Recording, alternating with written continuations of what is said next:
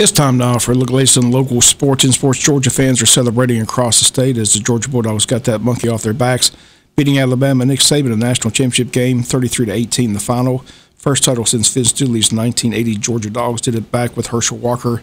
It's a great scene after the game with Dooley and Kirby Smart embracing on the field.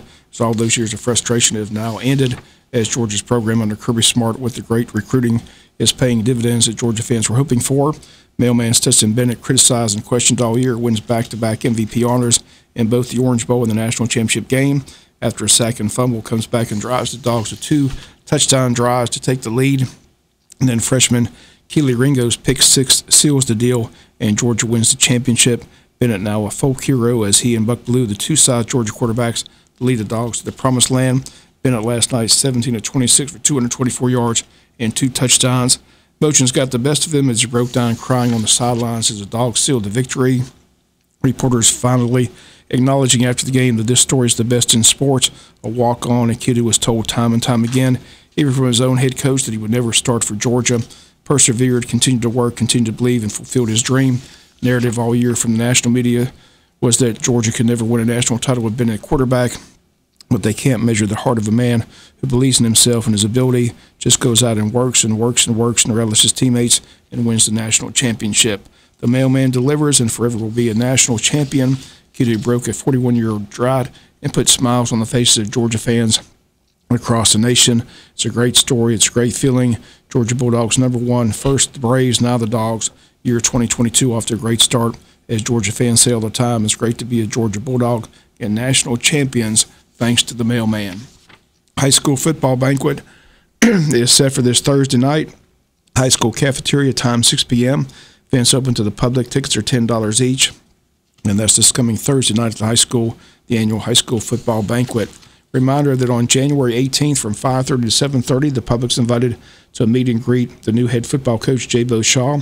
He'll be on hand at the Altamont Steak and Seafood Restaurant. Public invited to come out and meet the coach. Again, that's a week from today, Tuesday, January 18th, from 5:30 to 7:30, the Altamont Steak and Seafood. A little over a month away from the Wayne County Touchdown Club's $10,000 drawing.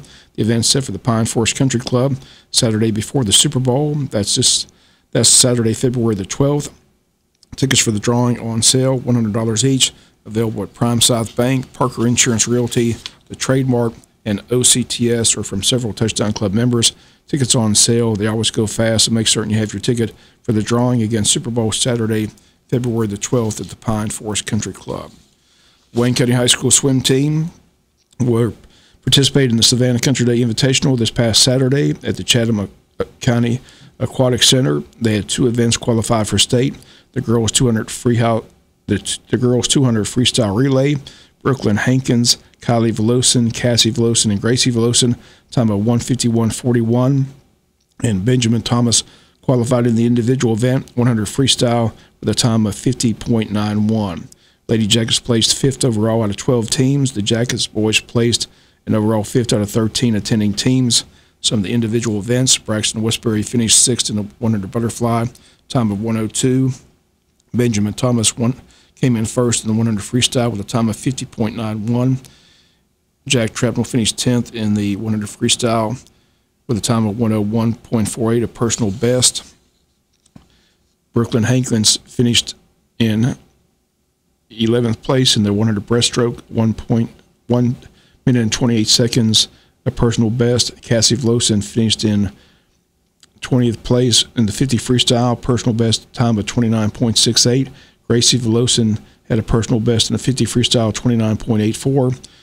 Natalie Hendricks had a personal best in the 200 freestyle, time of 2:55.47. Riley Rush had a personal best in the 100 freestyle, time of 1:20.16. And Emily Shelfin had a personal best in the 200 freestyle with a time of 2:41.96. Again, the swim team ecstatic about the girls' relay team and Ben Thomas earning state cuts. Also proud that many swimmers achieved their personal best performance at the meet. Next meet will be the regionals on Wednesday, January 19th. Those take place in Coffee County. Finally, in sports, Black Monday in the NFL, several teams fired their head coach. Miami, Minnesota, Chicago all said goodbye to their head coach. Giants are expected to follow sometime this week. That's going to do it for latest in local sports.